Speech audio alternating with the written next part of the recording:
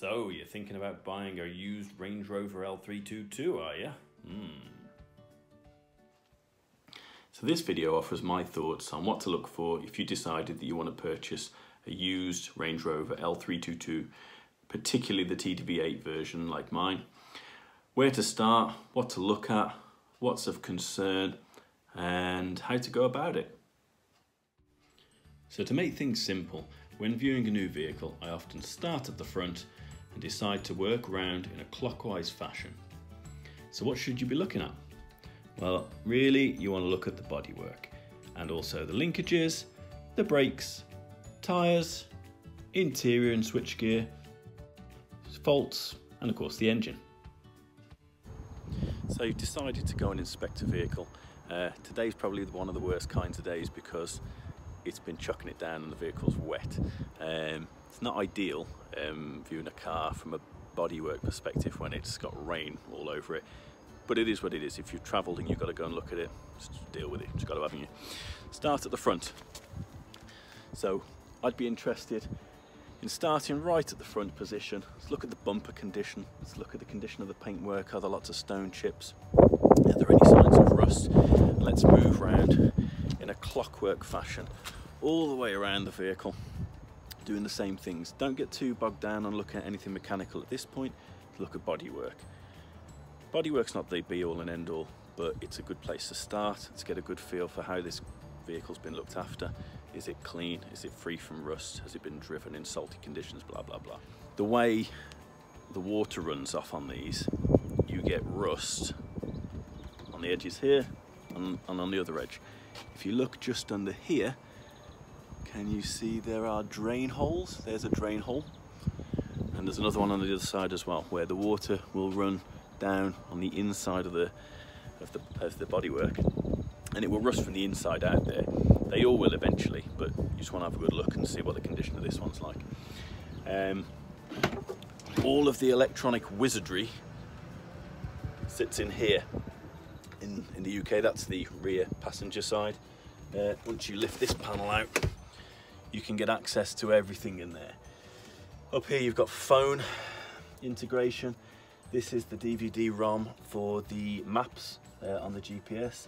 This thing, which is playing up on mine, is your DVD multi-changer, and then lots of these modules down here are for all sorts of other things in there. You're not really going to be able to do much diagnosis on looking at any of that stuff, but what you will be able to do is just see if there's been any water ingress, if there's any damage, has it been knocked, has anything been removed, are there any cables flying free. Just have a good look. Does it look in good condition? Is it all bolted down nicely? There you go. When you get in the car, feel free to have a good look around. Check everything that you can see. Is all the switchgear in good condition? What's the rest of it look like from a cosmetic point of view? Try to ignore, if you're at a dealer, all the bullshit that he's spewing. Just focus on your own task. You're not interested in what he's telling you because he'll be telling you everything's amazing. So once you're in, get your key, stick it in the ignition, turn it on. Do all the lights come on? See what lights up, start the vehicle. Is there any hesitation when you try to start? Are there any faults showing up at the side? Let's turn the volume down on that.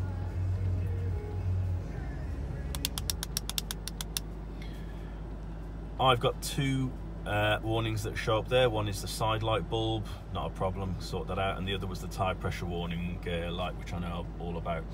Are there any other warning lights illuminated? Any other error messages coming up? Apart from that, how does the engine sound? Sound pretty good? Feel free to have a play with all the toys, turn the heater on, whack everything up to max. Is everything going to work properly? Stick the front heated windscreen, the rear heated windscreen on. Stick everything you want on. Try it all out. Try the stereo out as well, listen to it, all that sort of stuff, you know. Then the last thing you want to do, I would do, is mess about with the air suspension. Don't mess with it necessarily, but put it on. We're going to raise the suspension up a little bit. Check that you're actually raising. I can feel the vehicle going up right now. You probably can't see on the video. But car is going up. Does it raise properly? What's it telling us here? Is it still going up or is it done? Feels like it's pretty much got there for me. And while you're in here, before you've turned the engine off, put the vehicle on full lock, one way or the other, doesn't matter which way. So you're on high suspension and you put the vehicle on lock. So you can go and have a look now at some of the stuff that's difficult to see. On the outside, in the wheel well, front wheel well, let's go and have a look. So you're now able to see a little bit more. You can get right in here and you can start to have a look at all the boots, all the connections. Are they split? Are they perished? You know, here's our steering rack here and here's our boot. It feels pretty good. As you drop links, you can have a look at what the condition of these are. Is there any play in any of these at all? And up at the top as well.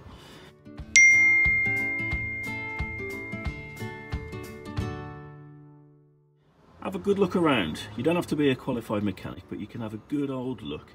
Does something look loose? Does it look worn? Are any rubber parts split or perished?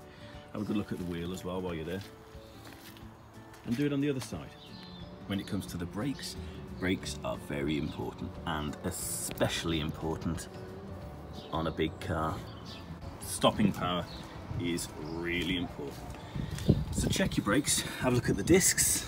Are the discs in good condition? How new are they? Is there much of a lip at the edge? And when we talk about a lip, that's how much it's worn on this bit compared to the edge. You know, this is a brand new disc, so obviously there's no wear really there. But get right in and you can have a look at how much meat is on the brake pads as well. I'll try and take a close-up photo for you to have a look at that. But go around all of them, check them all, check if there's uneven wear. It's important. Here you can see how much brake pad material is remaining. Okay, so we want to have a look under the bonnet. If you're not a mechanic, you need to know what to look for. Now, at a very basic level, we're not going to be doing a full breakdown on the condition of everything under the hood. So starting from the top left, here you've got your brake fluid reservoir. Have a look at it. Is it going down? Does it need topping up? Does it look like it's been topped up recently? These are all questions to ask. If it looks like it's been topped up in a sloppy fashion, why? What's been going on there? As we come down here, all these pipes are brake pipes going into your ABS unit there. Have a little look. Is anything corroded? Is anything coming away? Does anything look like it's been fiddled with? Over here, we've got coolant. Have a look at the levels where it needs to be. Obviously, you can pull the dipstick out, check the engine oil level. Have a little look at the oil cap. Has someone been filling it up? And also check, obviously, underneath when you're checking beneath the vehicle, is there any oil leaks? All these hoses here have a tendency to get a little brittle on these vehicles, and they can split as well.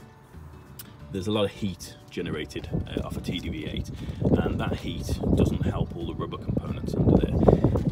So things like this, have a good feel, have a good look underneath them. If you can get underneath, do they feel like they've been replaced at some point? Do they feel flexible still? That's a good indication. Can you squeeze it?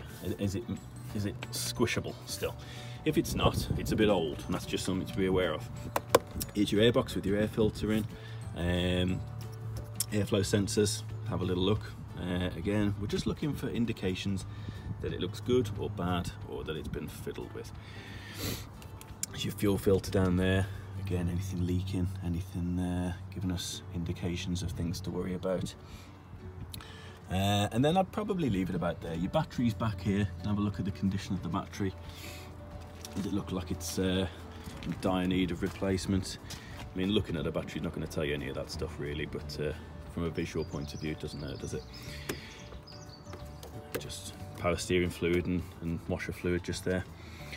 That's about it. If you want to take the engine cover off, don't feel under any pressures that you can't. If you're a dealer, just say, mind if I have a quick look? It just pops off, by the way. All you need to do is just lift up here and it'll just release. There's four press down locations. It just sort of clicks down. You can pull it off, have a good look underneath, into the car, and have a damn good test drive. Whether it's a private sale or whether it's a professional, you know, a dealer, take it on the test drive. Again, don't listen to his bullshit or her bullshit. Just listen to your own thoughts, listen for sounds, try and turn the stereo off. You will have tested that already in the car. While you're driving, you want to be putting the car on full lock both ways. You want to listen for any knocks in the suspension, knocks in the steering, any squeaks and bangs and clattering sounds, anything that is going to upset you. Try and give the car a bit of welly, not if it's cold obviously. Try and drive it for a good few minutes to get the engine up to temperature. And then put your foot down a little bit. Don't go crazy, but you want to know how the car's going to react under heavy acceleration. When you've done all that, you'll have a good feel for how the vehicle's working. Is it in good condition? And then you can create a bit of an internal scorecard on how you're going to value this vehicle. Is it worth what they're asking for it? That's basically what you're going to do. For some of you out there, including me actually, I've done this before, it doesn't hurt to walk away from a potential sale, if only to just give the seller time to reflect on how interested he thinks or she thinks you were when you were looking at the vehicle. You might just want to go to a cafe around the corner, have a coffee and have a little think for a minute. You might have travelled some distance to come and look at this car, and you don't necessarily want to go all the way back if you are interested in buying it, but you don't necessarily want to say so there and then. Have a think about it, have a think about your approach. Are there some elements where you can get some money knocked off? Always mention the tyres, the condition. Does it need any servicing jobs coming up? Did you identify any things when you were looking around that need doing? Have you got an oil leak that you've spotted? It might not be serious, but it might be something that you want to use as a bargaining tool, bit of leverage, you know, get a few quid knocked off. And then you can approach your negotiation if you want to buy it. When it comes to negotiation, you know, you could spend your life researching how to negotiate anything. But the crux of any negotiation really come down to which one of you has got the best alternative if you don't make a deal there and then. So what I mean by that is, if the guy or lady selling the car have put it on at a really good price, you know, you've been hooked because the price is really low and you've done your evaluation of the car and it's all right actually. Let's say there's nothing majorly major worries that you've got. You're in a position there where they've probably got more cards in their hand than you. They've put it on at a fair price. The vehicle's in okay condition. They just want to get it shifted. You've not got much to bargain with there. They will probably walk away from that sale a little easier than you will. So in that instance, this is exactly what happened with this vehicle. It was on very cheap. I didn't identify anything that massively worried me that I couldn't sort out, apart from the rear brake discs, which were horrendous when I bought this car. But apart from that, everything worked. There weren't any warnings. As you can see from looking around, there aren't any bangs or rattles on the car. So I thought, you know what, if I don't buy this, someone else is going to buy it today, probably, if not tomorrow. If it's the other way around, you've got more cards in your hand. They put it on for a higher price. You've identified a few things that aren't so great. You're in a strong position to negotiate there. So go on, make a cheeky offer and get the sale. If it's been up for sale for a little while, they might just accept it. And then you've got yourself a bit of a deal. And there you go.